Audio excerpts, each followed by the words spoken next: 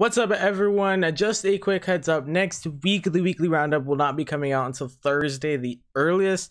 I had about 3 options to go with here. Option number 1 was to not release that at all, which I absolutely did not want to do. Option number 2 is to release like a half-baked version of it, which I also did not want to do. Or option 3 was just to do it late and make sure it came out at 100% just a little bit later. So it's only gonna be a couple days off. I'm shooting for Thursday. If it ends up being Friday, I apologize, but I am going on vacation, so I'm not really apologizing at the same time. But just look forward to it next week. It's gonna be later in the week, closer to, unfortunately, when the matches are going to go off. And I just didn't want to put out a version of it that just was not up to the standard that you guys have gotten used to. So I apologize. It's gonna come out late, but it is going to come out. I'll do my best to make sure that at least, hopefully, I'm shooting for Thursday, so hopefully I'm able to get it out then.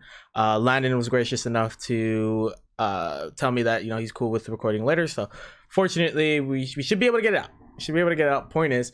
But I hope you guys enjoy this week's roundup. While you are here, be sure to leave a like and subscribe. How's it going, everyone? Welcome to the week 3 roundup for the Elite Battle League. My name is Lonely Hermit, and of course I am joined by my co-host Landon, aka Infernomen. How are you doing today, my good sir? I am doing pretty good. I had to work an hour late than I was supposed to, but that's because apparently people think it's too hot, which I think you'd find humorous because it's only like 70 degrees here. Oh god, it's nothing. And I had to work an hour late because people refused to come in because it was too hot. It's ridiculous. Yeah, should try living here. Before we get into the matches, before we start talking about them, of course, check out all the coaches in the description down below. Go watch the matches from week 3. Be sure to get all caught up on all that good stuff. And like I always say, pick a team. Maybe you always watch a certain creator that's in the league right now. Go ahead and support their team. You know, show them some love in the comments and show them some love in the league. Yes. And also our socials are, I'm pointing the wrong way, our socials are in the description down below as well. So it'd be nice if you leave a like, subscribe. Of course, go to subscribe to Landon. I keep pointing the wrong way. But this week was full of some intense matches, and this week also has a theme. This is the week of the hacks, because my goodness, it was crazy. I think the match that I'm about to bring up right now probably had the biggest case of hacks.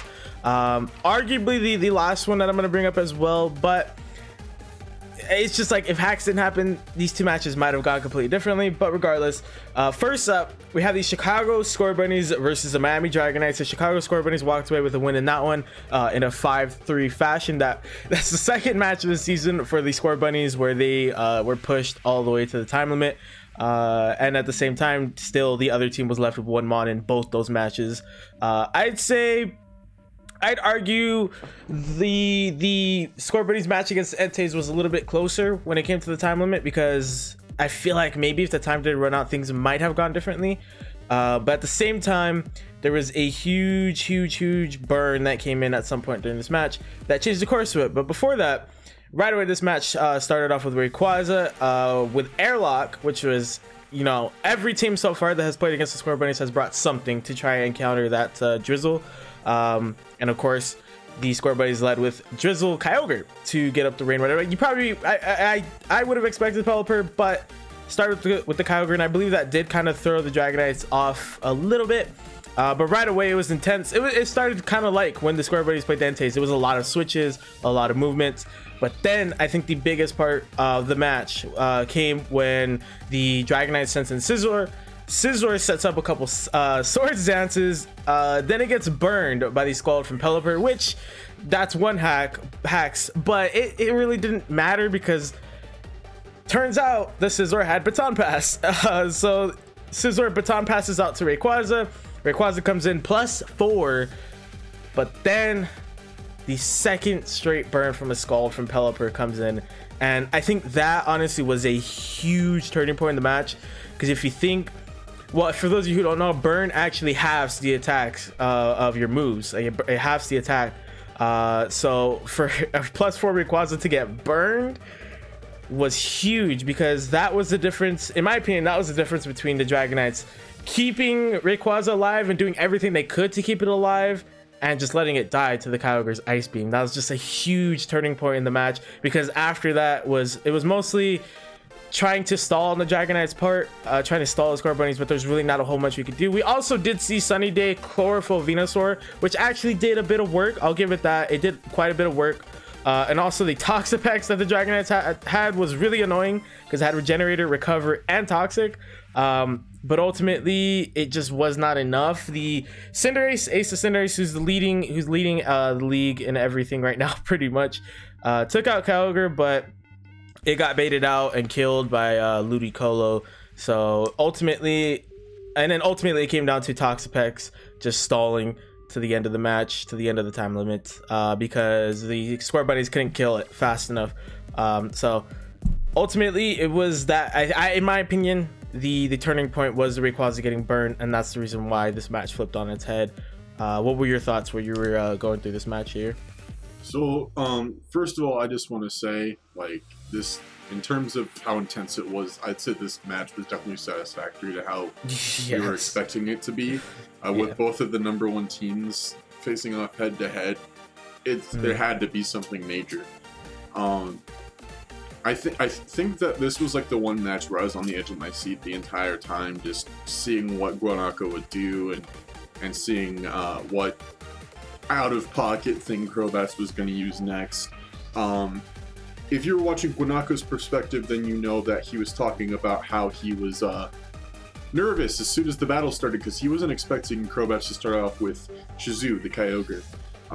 So, you know, even though he brought out his Rayquaza, he was still very nervous that he was starting with the Legendary. So, he didn't know what to do from there, but he still tried his best. He did a really good match. I usually, like, when I watch the matches, the coaches know this, I comment. I'm leaving all my comments for the roundup. I'll let you know how I feel about it in that. But for this one, on Guanaco's, only on Guanaco's for this week, I told him,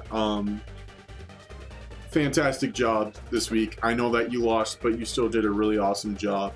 It was really down to, you know, really, I think that the part that really, like, was just like, how did he know that, was when Guanaco had Gigantamaxed Ace, and then Crobats Dynamaxed the Ludicolo. He Dynamaxed the Ludicolo so he could use a Max Waterfall and get the Drizzle going again, because Guanaco at that point had killed both of his Drizzle users. So, you know, that was the strat with that, but then he ended up pulling out another strat where Guanaco tried to use Max Airstream, turning into water flying type because of Libero, and then Crobats then using Protect. I think it was Protect. No, well, it was Dynamax, so it was basically first he used Guard, and then and then, like, next turn he takes advantage of the fact that Ace is now a flying type and uses Max Hailstorm, which was like, I literally gasped out loud at that moment. I was like, bro, the absolute stress with that one. Like, I'm sorry, Crobats, I was on Guanaco's side. I've been Team Guanaco this whole season, but fantastic job, fantastic strats. This was probably my favorite match this week, and all of them were intense. So what a match, what a match. I'm just sad it came down to that burn, honestly. You know, for it being a title match, for them both being tied first, it sucks, because like I said, the burn on the Scizor is hacks, but it really wasn't a big deal because it was gonna baton pass anyway. But the burn on Rayquaza is like, what if Rayquaza doesn't get burned? How is Crobats gonna deal with a +4 Rayquaza? Like, how is he gonna deal with that? But it was still, like, even then, even when Rayquaza went down, I said that was a huge turning point, because it was a big momentum shift. But at the same time, the Dragonites still stayed in the match as long as they did and managed to stall out. Like I said, Venusaur came in and did work. Ace tried, but like you broke down the play. It got baited out and taken down for, by the way, its first death of the season, which is crazy. We are 3 matches in. It's barely died once after 8 straight kills. Leading the league for the season MVP. But that match does leave the Chicago Scorbunnies with being the only undefeated team still in the league with a 3-0 record. They are +7 right now. The Dragonites are joint second with a 2-1 record. They are currently +3 for their differential, so not the end of the world for the Dragonites. Obviously they still have been performing incredibly well, so this is just one to take on the chin. You move on to next week. I really wouldn't dwell on this loss too much. He's taking on chin. Move on to next week. I know I could see it in the video that it hit Guaneco hard for a second there, because he took a second just like kind of collecting his thoughts. But this is just one you got to take on the chin, because he still played really well. This is a couple things go differently. It's a different match. So GG's to both guys, and like Landon said, this was an incredibly intense match. But moving on to the second match of the week, we had the what? I just wanted to mention this because we just talked about the most major match of the week. I just want to bring attention to the fact that I'm already training for next season of the EBL, and I as you guys have known this entire season with me talking, I know barely anything about VGC. I was thinking about joining the EBL as a coach this season, but I didn't think I was good enough. And then after seeing Derek going in, all these guys doing a great job, I'm just deciding to join next season. And I have a total of 1 competitively trained Mon, and I'm very proud of it. Just wanted to bring attention to that. That's all. Let's go. Oh, you spoke on it because I brought up Kentucky, huh? Mm-hmm. Okay. So we had the Kentucky Kinglers versus the Detroit Luxuries. Again, the Luxuries lose in a 6-3 fashion to the Kinglers, and kind of the way we talked about it last week is kind of how it played out. However, the Luxuries did kind of switch it up this time. They started with Metagross this time around, and it was a little bit of a different story. But at the same time, the Kinglers started with Dracovish. Now, I saw some people saying, you know, it's a pretty big deal, Dracovish going down when it did. But for me, well, essentially what happened is Dracovish and Metagross start off. Metagross outspeeds Dracovish, gets the EQ off, but Dracovish obviously hits harder on the Metagross because it's super effective and takes down the Metagross. But then the next turn, I don't remember what came out after that, but it killed Dracovish. And I saw people saying that that was huge, but in my opinion, that it was a huge kill. But in my opinion, Derek hasn't really used Dracovish. He hasn't really prioritized Dracovish on his team. So for me, it was kind of like, okay, he's probably got something else up his sleeve. There's no way he would just let Dracovish go down like that to Metagross, or you know, get down to red to Metagross instead of just switching. He had to have had a backup plan, because he really hasn't. I'm not gonna say he hasn't utilized Dracovish, but it's not been the center of his team at all. I think it has like 2-3 kills, something like that, and it's died I think in every match so far, except maybe the first week. So it has really been a huge focus of his team. Then, however, Derek decided to bring in Mimikyu on, I believe it was the Galarian Moltres, and it Swords Dance, and it did work. It did quite a bit of work. It ultimately only ended up with, I believe, 2 kills, but at the same time, it really disrupted the Luxury. And I mean, we kind of said it that it was going to be tough for the Luxury no matter what, because Derek's team is just very strong. Like on paper, you compare the Kinglers to the Luxuries, and it's really not that close. The Kinglers have a very strong team in general, but comparing the two, I mean, I feel like there's like for like counters to everything the Luxury has. But at the same time, they still did well to disrupt the Kinglers' plans here and there, especially Colossal. Colossal came in and helped to nullify Mimikyu for a bit. Haxorus had to end up coming in to finish the Mimikyu, but it didn't make much of a difference. But it did live on 1 from a crunch from Haxorus, even though I think it was at like 20 HP or something like that, which is crazy.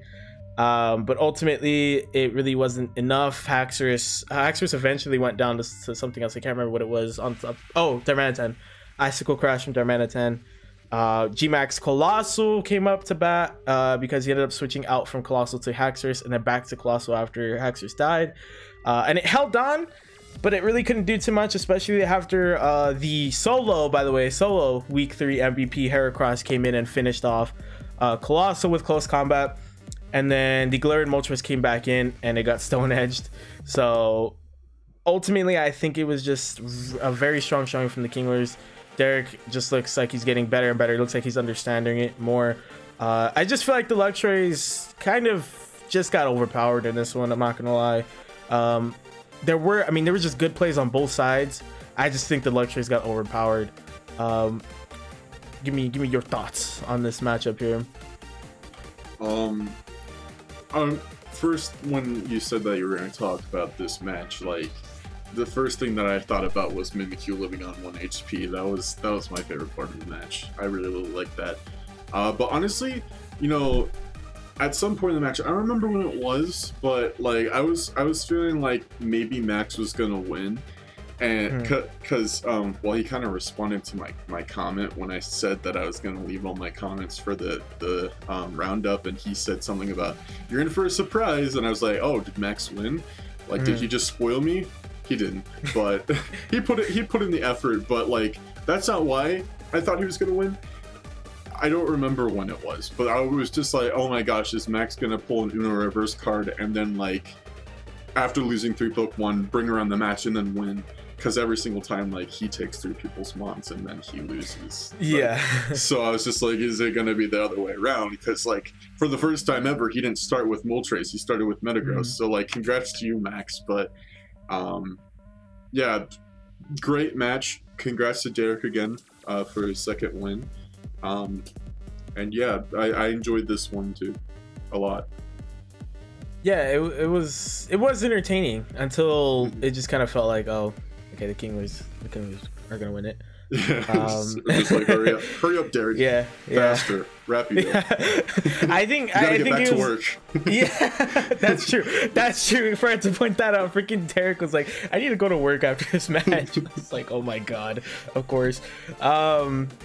But even before the Heracross came in and finished off the Luxrays, I mean, there's a point where Mimikyu just doing all the work. Finally, it was kind of in the same boat as Dracovish, where it was a focal point, but not really of the team. But it came in and it did work. It did what it had to do. It controlled the flow of the match for a while there, because a lot of the Luxray's plans had to surround around taking down Mimikyu before it could do too much damage. But it was already kind of too late because it took out a couple big mons. Galarian Moltres did try nasty plotting again towards the end, but ultimately it wouldn't have made much of a difference, because I believe, yeah, in nasty plot. So this was the last turn of the battle actually. Galarian Moltres nasty plotted and then just took a fat Stone Edge from Heracross. So it was tough to watch towards the end when you knew, like, damn, like, yeah, the Kinglers are gonna win this. But before that, it really was pretty back and forth. But yeah, it's tough for the Luxrays. They are currently in 6th with an 0-3 record and a -9 differential. They are in quite the hole right now. The most I think they could get, unless everyone starts losing above them, is probably going to be 4th, which would be more favorable than 6th. Because if they remain in 6th, they'd have to go against 3rd place in the playoffs, and that is obviously not as much of a favorable matchup, because more than likely they're going to end up going against Kinglers, Dragonites, or the Score Bunnies. That's kind of how it's starting to shape up a bit. Just 1v5 max, see who wins. Yeah. But the other team that was joint 2nd, I mentioned earlier that the Dragonites were joint 2nd. The Kinglers are also joint 2nd with a 2-1 record. They are both +3, so we have another tie again this week.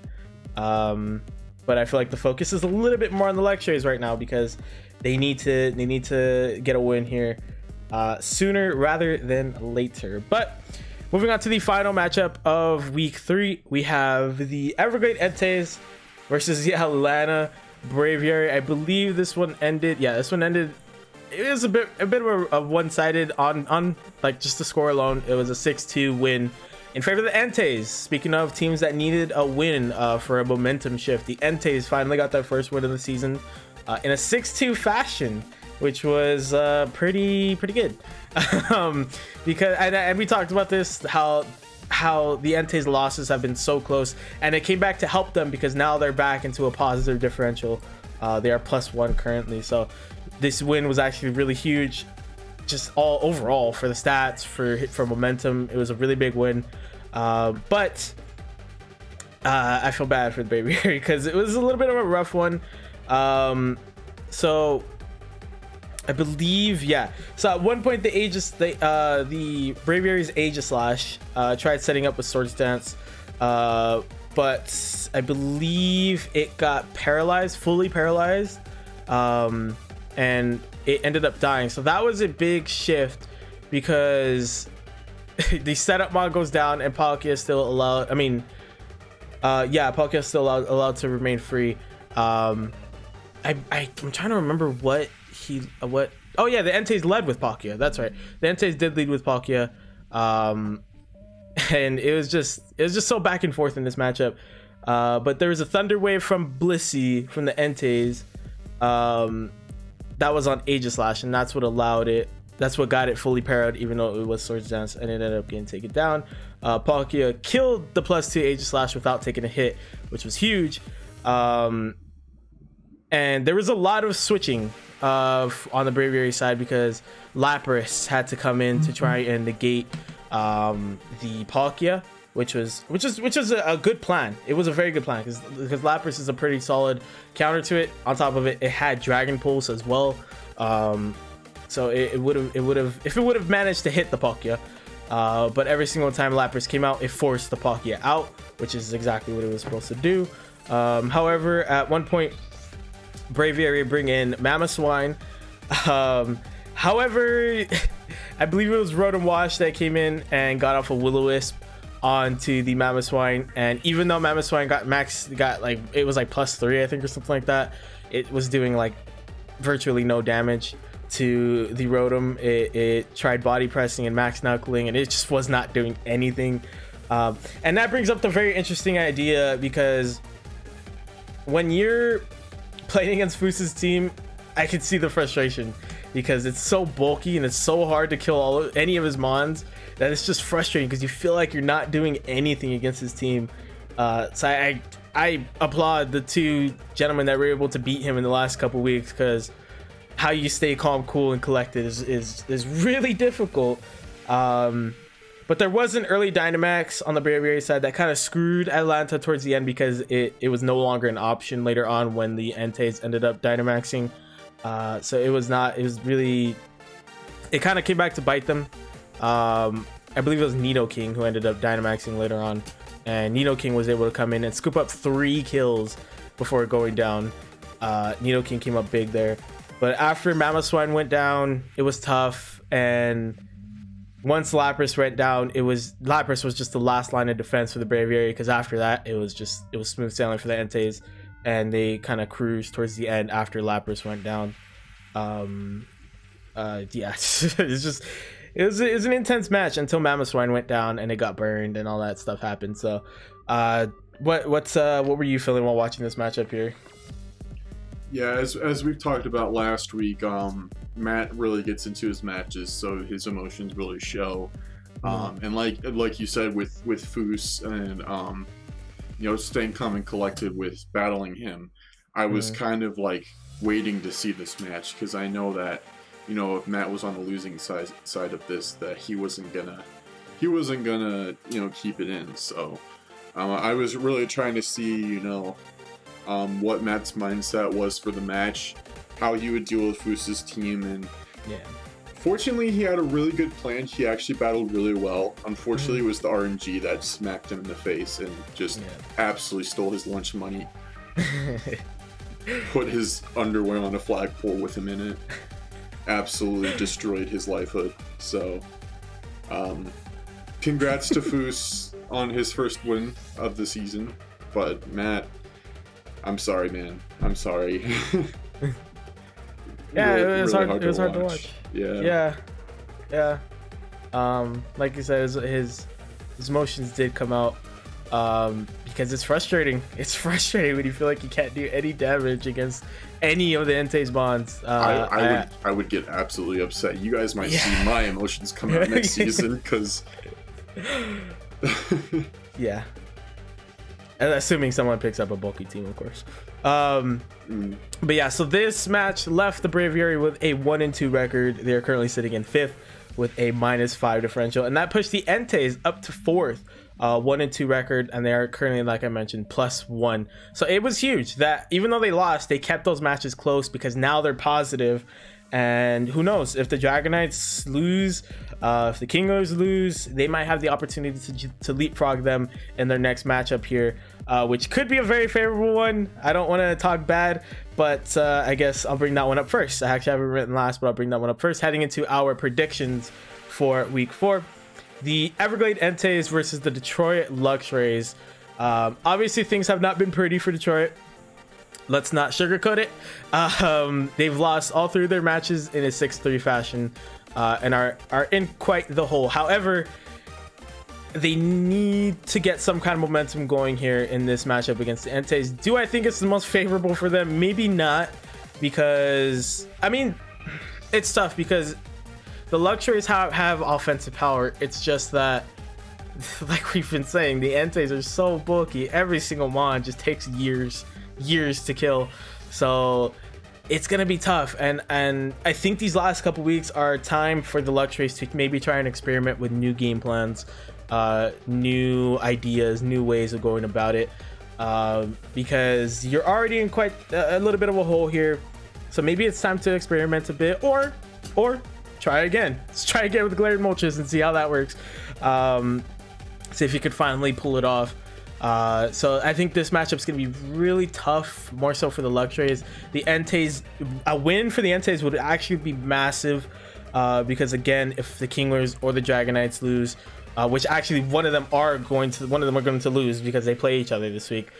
So an opportunity is here for the Entes to jump into the top half of the league, which would be massive, because it's the difference between facing, right now it's the difference between facing 5th place and facing 6th place.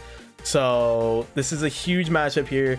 The Entes, I feel like a little bit more pressure. I feel like a lot more pressures on the Entes right now. I think that's the biggest advantage the Luxrays have right now, is there's really no pressure on them. There's always going to be more pressure on their opponents as it stands right now. So the Luxrays are free to do whatever they want, experiment, do whatever they want. Like I said, try again with Glared Moltres, try whatever else you think would be good for the team. You know, just maybe try and experiment heading into playoffs, because if they can catch some momentum, even if they lose in a 4-6, 5-6 fashion, that's still some momentum to carry them into the next matchup. What are your thoughts on this matchup here? Yeah, honestly, well, bringing back to Max and Derek's match this week, I just remember like them ending off and them rejoining the Discord call. Both of them were just like, "Hey, great match," and Max is just like, "Yeah, I lost again, but it was fun." Yeah. I could definitely tell that Max is going to be calm and collected against Foos. He'd be the one person to be, besides, I mean, there maybe more or less so. I've seen him get angry at a Pokemon game before. I'm pretty sure we both have. Yeah. Especially recording with him.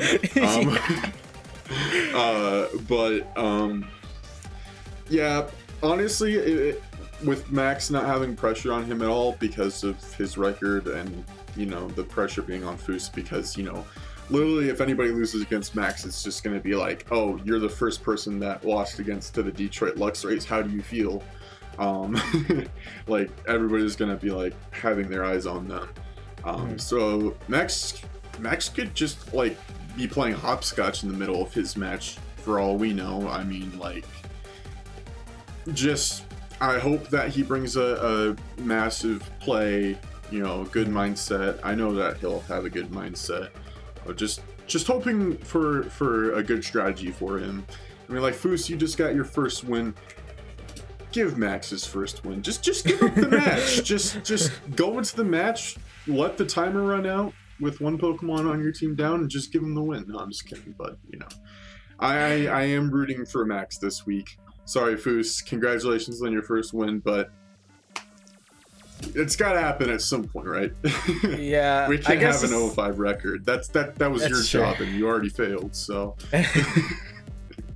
I guess this is the first matchup that we're not going to agree, because I think the Entes are going to take this one. I don't want to see the Luxrays lose every single game, but who's biased now, Matt? Biased? I just Entes just look. I'm not calling you biased. I think when Matt was talking to us, he was calling me biased by siding with your opinion every single time.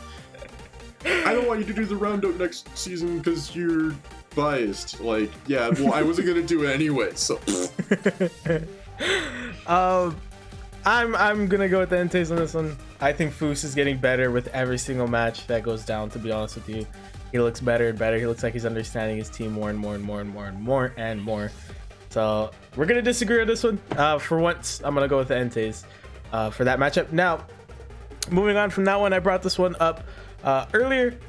I do have the commissioner's predictions here. These are straight from Stone Family 64 actually. He picked the Detroit Luxrays to win that matchup 6-5. So do with that what you will. I have the other ones too because he told me in the chat when I was streaming. But the next matchup are the Kentucky Kinglers versus the Miami Dragonites. Now these two are, of course, like we mentioned already a couple times, they are tied for second right now, and like we brought up with the last matchup, if one of them loses, there is a chance that they could drop as far as fourth. So that would be rough for them. If the Braviaries get a 6-0 sweep, there's a chance they could drop even further, or if they just lose that bad. So this is kind of a match where if you lose, you don't want to lose by a lot. You want to lose a 6-4 in a 6-4 6-5 fashion. You definitely don't want to lose by a lot. Now the same talking point, I mean, I know the Square Bunnies were able to nullify Cinderace, but it's still very much a talking point for the Dragonites because it's so freaking good. Like we said earlier, 8 straight kills before it finally died. So it's gonna come down to what the Kinglers got to counter that, what the Kinglers are gonna do to nullify that Cinderace, and or even Rayquaza, or even if the Dragonites bring back Shuckle, because unfortunately Shuckle didn't make an appearance this week, or Toxapex as well, because we saw Toxapex today, or not today, in this matchup for the Dragonites. Toxapex did some work. You know, like we said in that match, a couple things go differently. That match goes differently, but Toxapex did some work.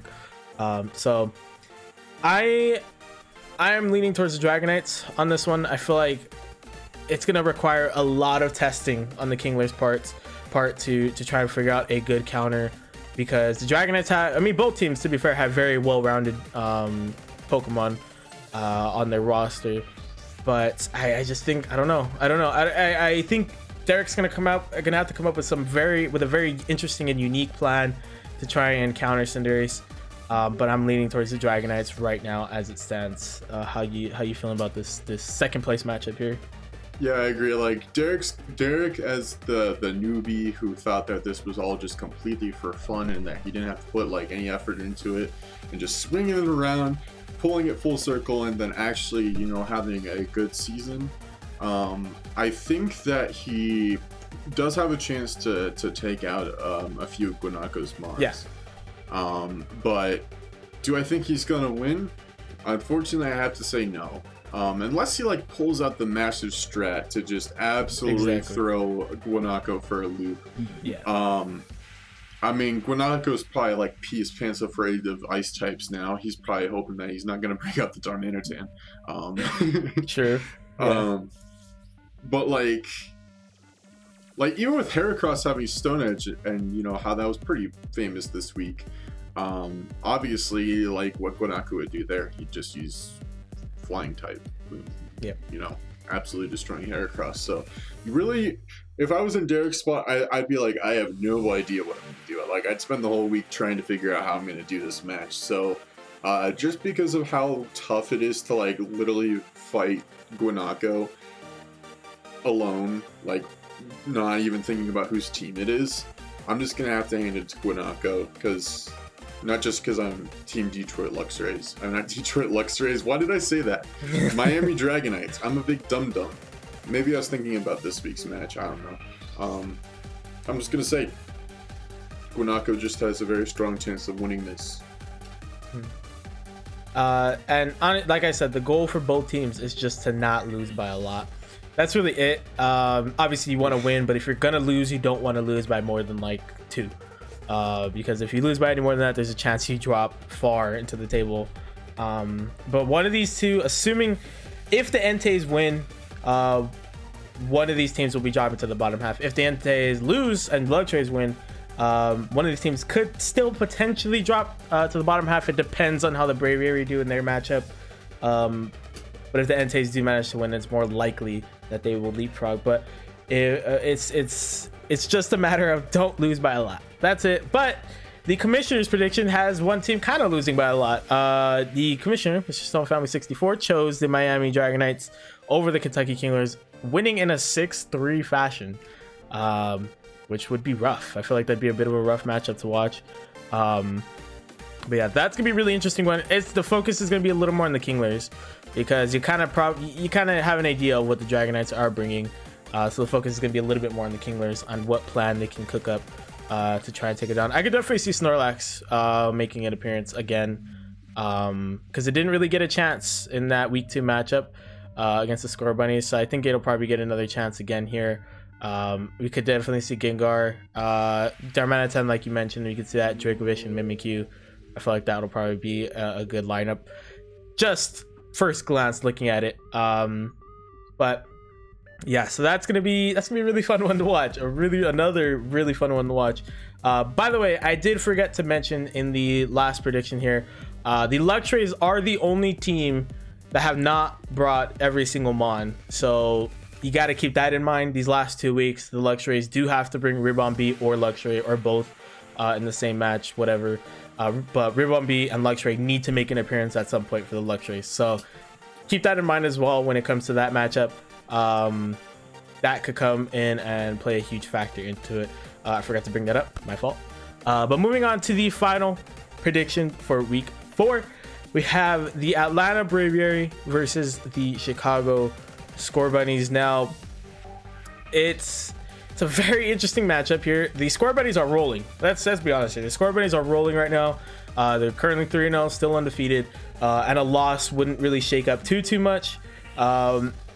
There's a chance they drop to there's a good chance that they drop if they lose from that first place slot. So that's another thing actually on hand for the last matchup between the Kinglers and the Dragon Knights. If one of them win and the Score Buddies lose, there's a chance for first place as well. So just as much as there's a chance to drop to the bottom half of the table, there's a good chance to get to first as well. So that's going to be a little bit more pressure on the Score Bunnies side. We brought this up kind of this sort of theme with the Luxrays and the Entes. There's a little bit more pressure on the Score Bunnies because a loss could drop you out of first. Granted, there's still another week to get the spot back, but you don't want to.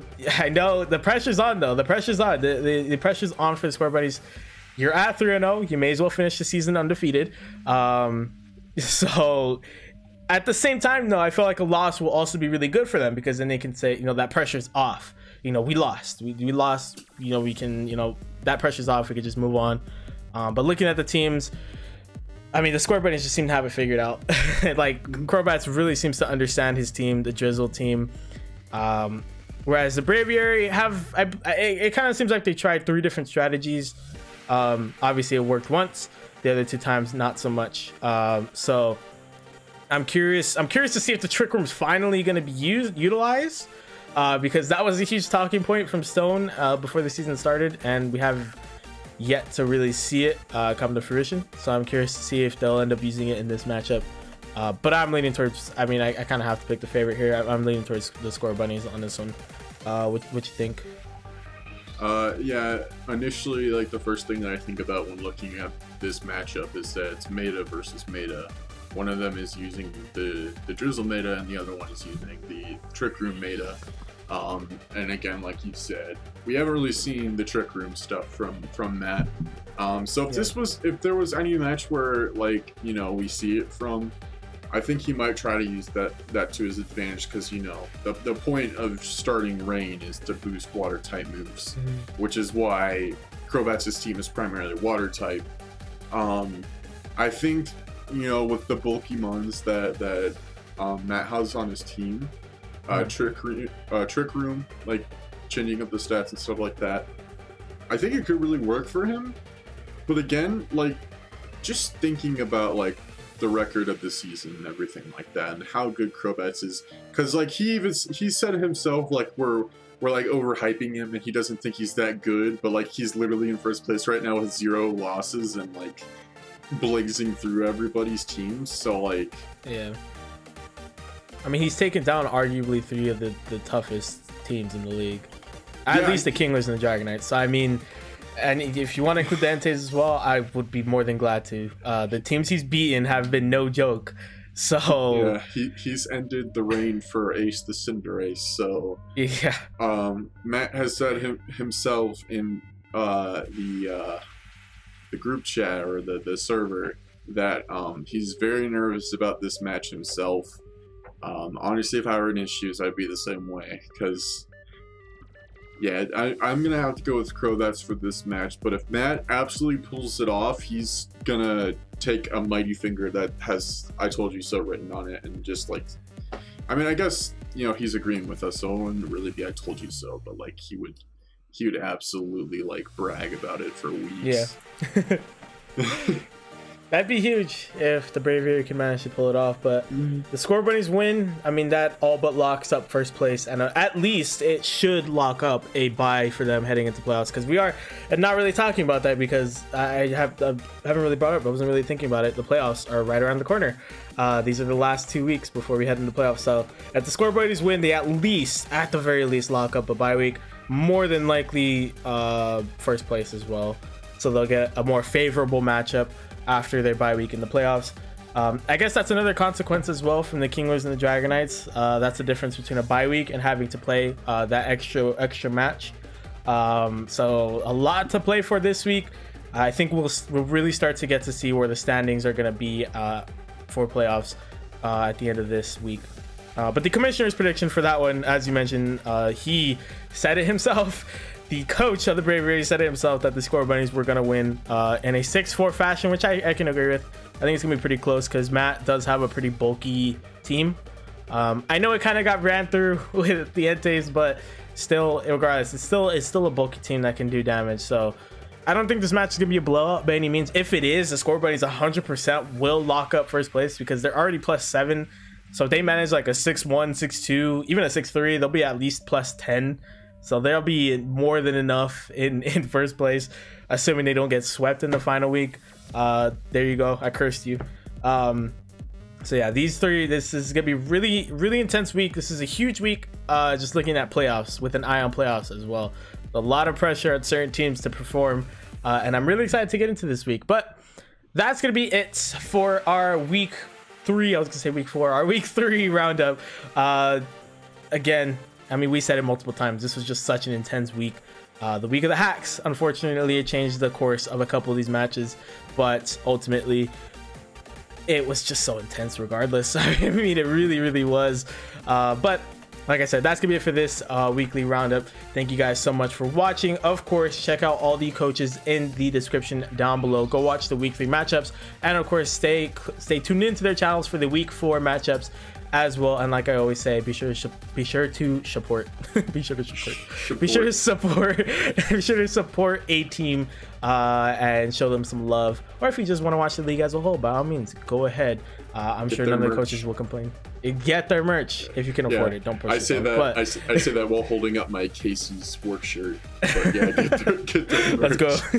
Shout out Casey's. But oh, quick note, I probably should have mentioned this at the beginning. I'll probably put like a little thing at the beginning. Next week's weekly roundup will be up a little bit later. I'm looking towards hopefully Thursday I can get it up. I'm not going to be in the state to record, and I don't want to give you guys like a weak version of it where I have to record from my dad's or something like that.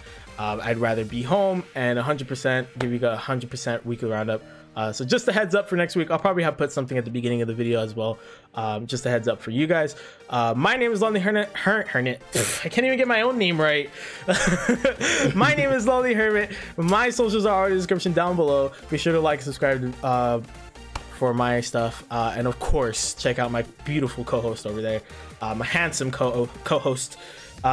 His channel, his links are all in the description down below as well. And speaking of my co-host, do you have any final words, my good sir? Just know, speaking again about how I'm going to be coach next season, my big plan is to have a real life-size Guy Fieri cardboard cutout in the background of my videos, and that's going to be my good luck charm. That's all I want to say. Okay, I like that. Cool. Yeah. Flavor Town. I was gonna say he's gonna take you to Flavor Town every match. But thank you guys so much for watching. I appreciate all of you. Like I said, coach's links in the description, all that good stuff. We appreciate you guys. Thank you so much for watching, and we'll see you guys next week. Bye.